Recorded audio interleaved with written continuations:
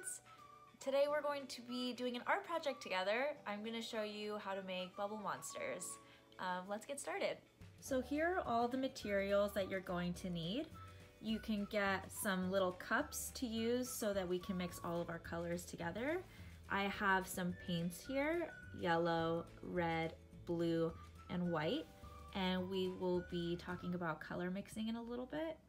I have a chopstick here just to mix my colors together, a pen so that when we're done making the body of the monsters we can draw in some eyes and some arms and legs. You're gonna need a straw, and if you don't have a straw you can just roll up a piece of paper or make a straw using something in your house. We're gonna need some dish soap, some water, and then some paper or canvas to put our bubble monsters on. All right, so the first thing we're going to do is we're going to mix some of our colors. I'm going to take yellow here and put some in this cup right here. And then I'm going to take some blue and I'm gonna mix it in with the yellow. Friends, what do you think will happen when I mix the blue in with the yellow? What color do you think it'll change into? Let's see what happens when I mix some blue in with the yellow. I'm gonna get my trusty old chopstick here and I'm gonna mix it all up. Whoa! What color is that, my friends? It might be a little hard to see here, but it turned green. That's so cool. I just made green by mixing up yellow and blue. I think I want to make this color a little bit lighter. How can I do that? How can I make this green look like a light green? Should I add more blue? No, I don't think so. Should I add some white? Let's see what happens if I add some white to this green.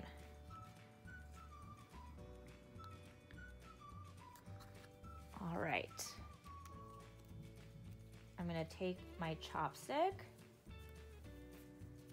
and mix.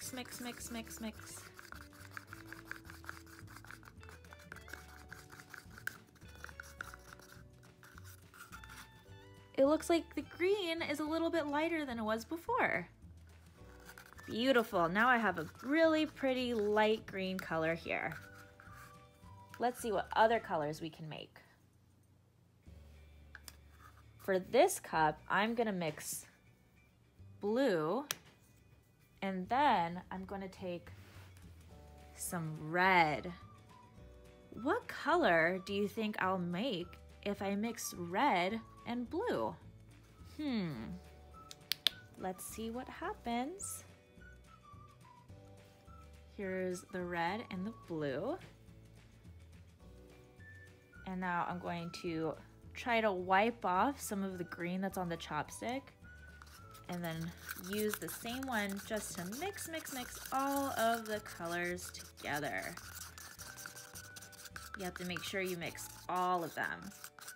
Get all the blue, all the red, mix it, and then, ooh, let's see. That looks like a dark purple color. Let's see, do I want to use a dark purple? I think what I'm feeling like doing is making a light purple for my project. You guys can use whatever shade of purple you'd like or any colors that you'd like. I'm thinking I'm gonna try to make this a little bit lighter. So do you remember what we do if we wanna make a color lighter? Yep, you got it. We add some white to the mix. White makes colors go from their dark color to a lighter color. I'm gonna add some white in there. And then I'm gonna take my chopstick or my mixer and mix all of the colors together. Ooh, and I'm starting to see that it's changing.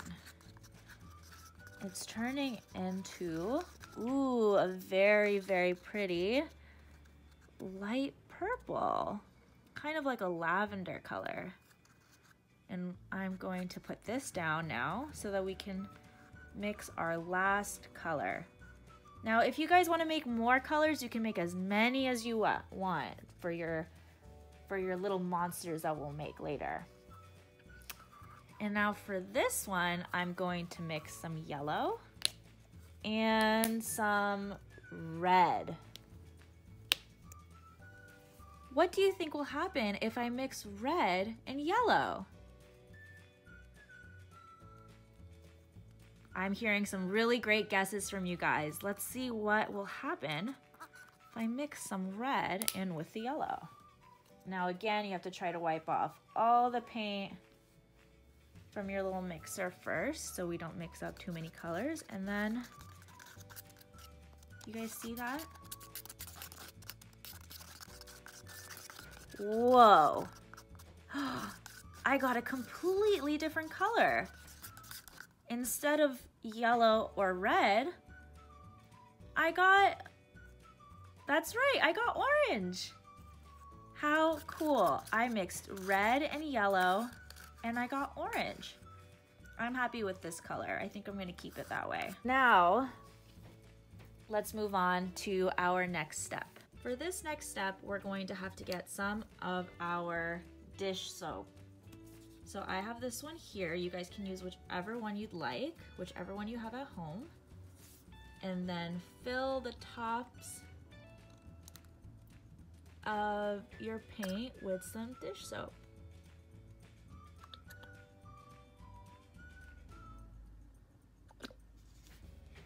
That's how we're going to get all of our bubbles to form. And then we're going to take some water, and I have this little cup here to help me pour. I'm gonna put the cup in, take some of the water, and pour water on top of our paint.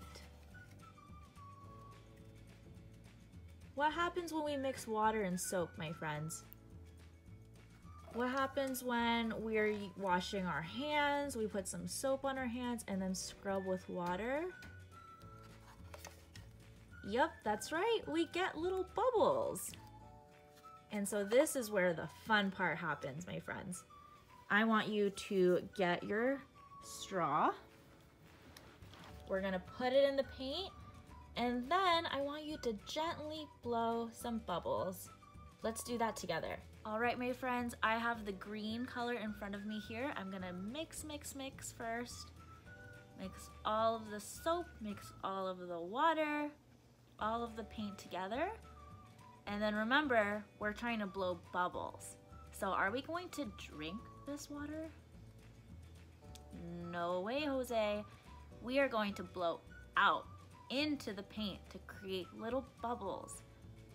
And if I blow really hard, what do you think would happen? Yeah, I think it might go everywhere, and we don't want that.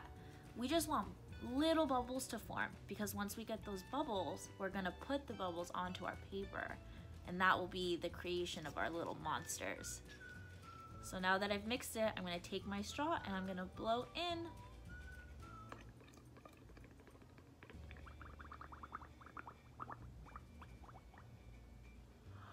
Look at all of my bubbles! And now I'm gonna show you what I do after I get the bubbles. Now that I have these bubbles here, I'm going to get my straw and move them over onto the paper. And now all the bubbles are on the paper. Another thing you can do is you could get some of the paint and then blow from the straw out onto the paper.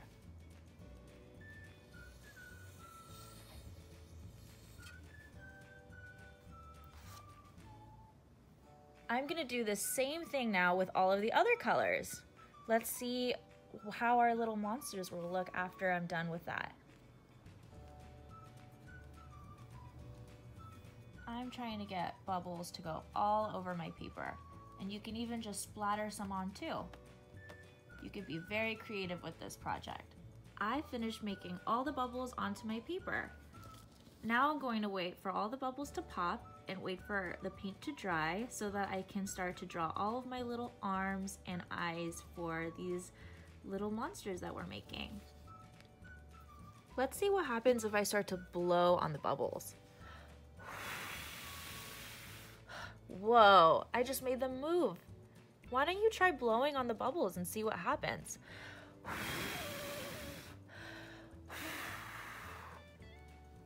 Ooh, you can even move the paint around so that you can get paint all over the other sides.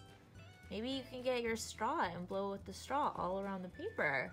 Okay, friends, our paint is mostly dried onto our paper now, so I'm gonna take my little pen here and have fun and draw some eyes, maybe some arms, some legs.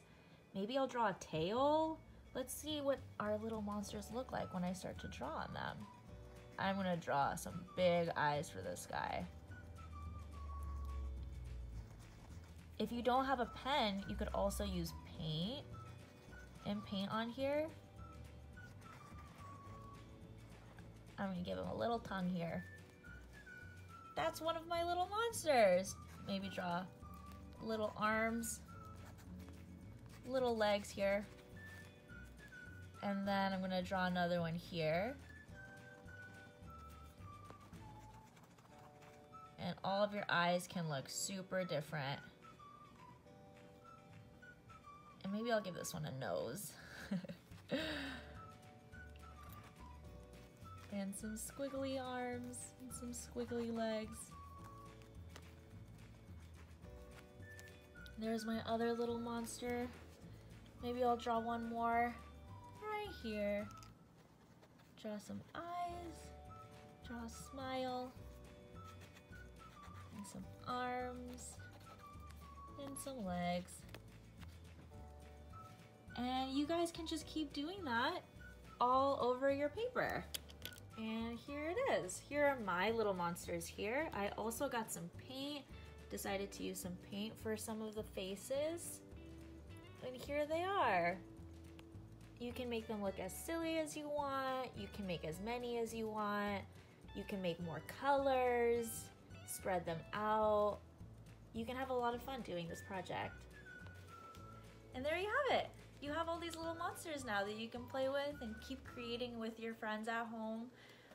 Thank you so much for making them with me. Maybe you can bring them to school when school starts again and show us what your little monsters look like. Did you name them? What color are they? Are some of your monsters fuzzy? Are some of your monsters spiky? Do some of your monsters have 3 arms and 4 legs? I cannot wait to see them. I hope you enjoyed this video, and I'll see you soon. Bye!